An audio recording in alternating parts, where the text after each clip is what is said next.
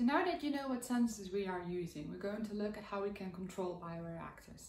And in this case, I'm going to give you a particular example of how, instead of using physiological parameters, how we can use inferential control. Now, we also need to see why there's a need for this modeling, why is it particularly important in bioreactors, and I'm going to explain the role of principal component analysis and PLS in these models. Then first of all, looking at what is inferential control. So the physiological control is what we can measure in our reactor. We can measure that directly using these in situ sensors. So these are things like pH, temperature, speed of agitation, and we can use that directly to control processes. However, as we've seen in bioreactors, the composition is often quite complex. So what happens is not that easy to measure certain things. Particular cell growth is not that straightforward. So we can't use in situ sensors for everything, particularly because you have to sterilize them every time. So we've seen that you can use flow injection analysis, but often if you want to do really specialized analysis, you would have to take a sample out of the reactor, you have to measure it in a lab elsewhere, and you can have like a substantial time delay, which is not ideal if you're looking at controlling the reactors. So what do we do instead? Often you use another variable to estimate something else. And to estimate is also to infer, so that's why it's called inferential control. So how does it work? This is where you see where the modeling comes in, because you need some software for it. So we have the hardware, so that's the sensor that actually measures in the reactor. And then we're looking at something what they call the soft sensor, if you look at the boxes. So the soft sensor looks at the whole concept of it. So it looks at the hardware that actually measures something. Then it looks at the actual variable that you're kind of estimating. And then you would have some kind of model that is used to see how a particular variable is linked to something else. So this concept of soft sciences is particularly important in bioreactors. Now, what are examples of this? Because it might not be directly kind of clear what this is. And here's what we're going to look at: cell growth.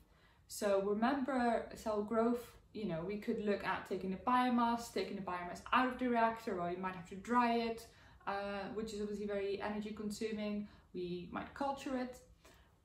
We could also look at using the optical density. So that was using these UV-vis measurements. But there you could sometimes have some interference of solid particles. So there are other concepts we can look at, and all these variables I will explain how they're used to estimate cell growth.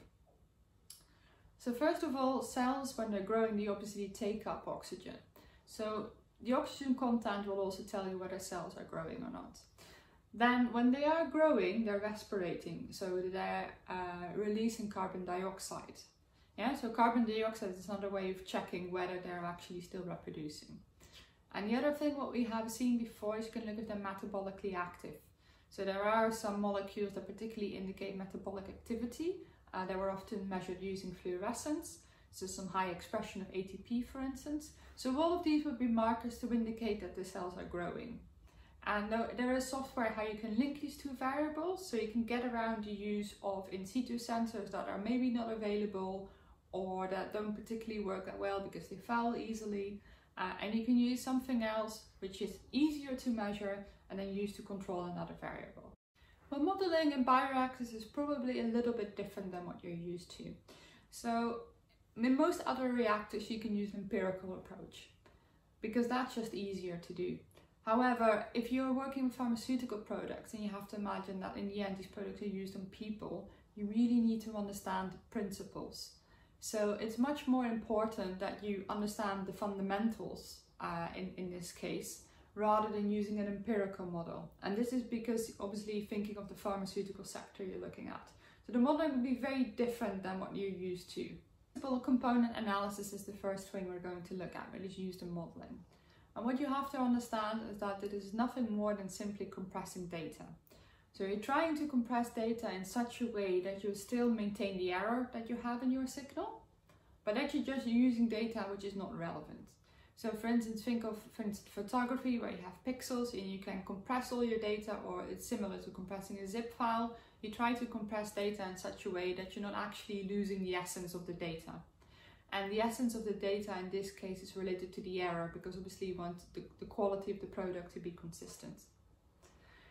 However, what it does do when you look at principal component analysis, it just looks at variation in the signal. It doesn't tell you how this variation in the signal is actually linked to the output of the product, because it might be that certain aspects are not really linked to the quality of the pharmaceuticals that you're looking at.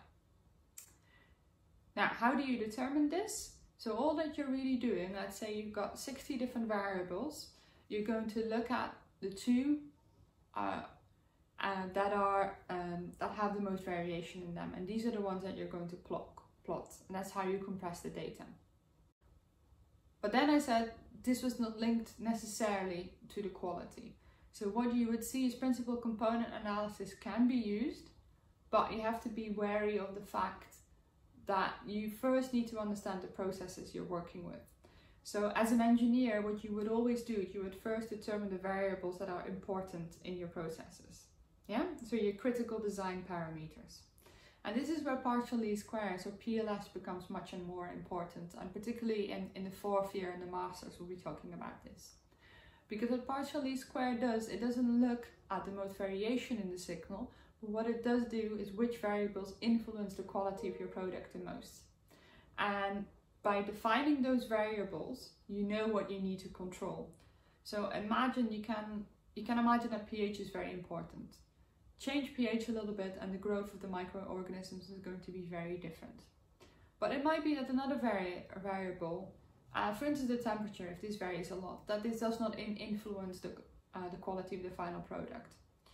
And all that this really does is, rather than you having to control 60 different things, it's to make it more manageable. Because we are working with software, you can't ask an engineer to go around and to write down 60 different values.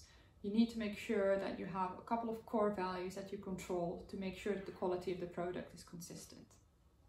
And how this works, as I said, this will go into more detail when you actually get to the master. So the main difference between the two: principal component analysis, you're just compressing data based on the variation you see in the signal. In PLS, you're looking at what parameters actually influence the quality. Now, obviously, models are always a representation of reality. So it's not the same as humans, and here you can see this example of the tree. We see a tree, we recognize that this is a tree every single time. But what you have to tell a model, or particularly when you start working with neural networks, is you have to train them at certain aspects. So you might train the model in the fact that he's saying, like, this is a tree has green leaves.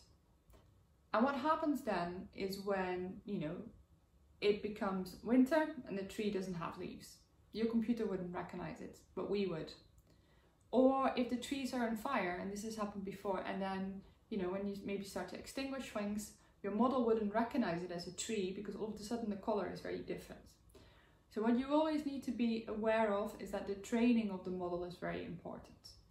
And particularly you can go even overboard with the training, which is also something you will see in the master. So when you start overtraining things, it becomes too specific. And then you don't kind of capture the essence of what it is anymore. So with modeling, you always have to think, first of all, how many data sets have I used to train this on? But when I've trained the model, when I've actually applied it to something else, which is in your normal data, you probably have a lot more variation than in your real data. Does it still work? Yeah, so a model is always just a part. It's not the reality, it's only part of what it is. So you always need to make sure that you are aware of that and be critical of the models that you're using. And within this module, I've also incorporated some text and also some chapters that you can read on artificial intelligence and why it's important. So obviously it helps us to speed up processes. It makes it easier for us to process data. But likewise, we should also be very aware of the drawbacks that come with it. This is a very brief summary of this lecture. And as I said, there's more available to read, which will give you some more details of the concept that we're talking about. So first of all, the difference between physiological and inferential control. Why would you want to use inferential control? Simply because it's much easier. Why there's a need for modeling in bioreactors. And this is simply because these processes are very complex. And you can't control every single parameter, you can't.